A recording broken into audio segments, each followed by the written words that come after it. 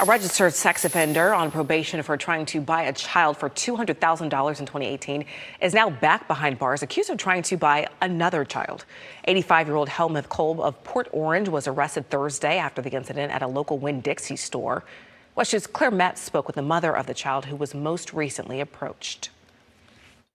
He just came up and started making comments about how pretty she was and how good her dancing was and that how he could never have children and he wanted children. Lauren Benning says she thought 85-year-old Helmuth Kolb, this is a picture of him, was just a lonely old man when he first eyed her and her playful 8-year-old daughter inside this Port Orange Winn-Dixie last week.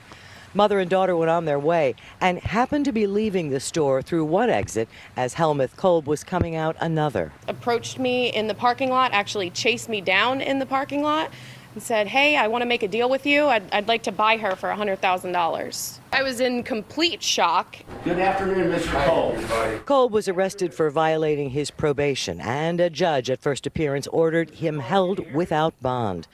Kolb had been serving 5 years probation for grabbing another child in a local Walmart in 2018, kissing her wrist, offering to buy her for $200,000. His intent is to buy children. That's not okay. Police say when they questioned Kolb about offering to buy Lauren Benning's daughter, Kolb laughed, then said, "We all like kids."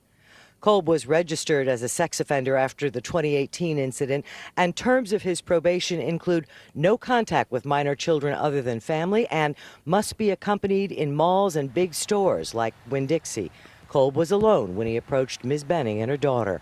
Ms. Benning says she doesn't know what's wrong with suspect Kolb, but says there's no question something is. He needs to be locked up and not allowed to be around our children. Mom says her daughter's doing okay, but she was really shaken up by that bizarre encounter. She told her mother she doesn't want to come grocery shopping with her anymore. In Port Orange, Volusia County, Claire Metz, WESH 2 News.